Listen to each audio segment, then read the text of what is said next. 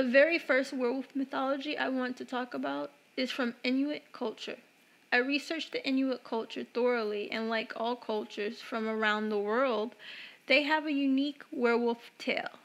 Their werewolf is called the amorak, a giant mythical wolf with razor-sharp teeth and unique predatory instinct with incredible strength and extremely heightened senses, who hunts alone instead of in a pack, and they usually hunt humans that venture out at night alone. In various accounts that say Inuit believe that the amorak was the first wolf on Earth. It is claimed that the tales of the amorak originated within Inuit stories about the now extinct dire wolf, but I think it would be amazing.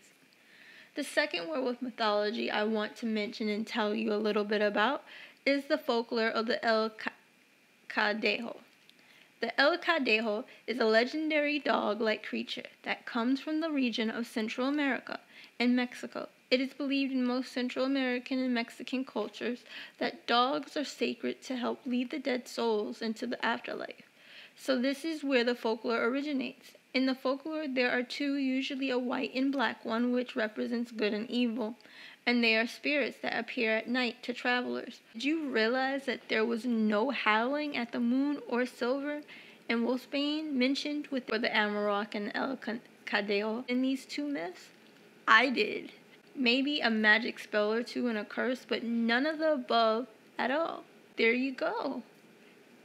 Two different ways to reinvent the werewolf.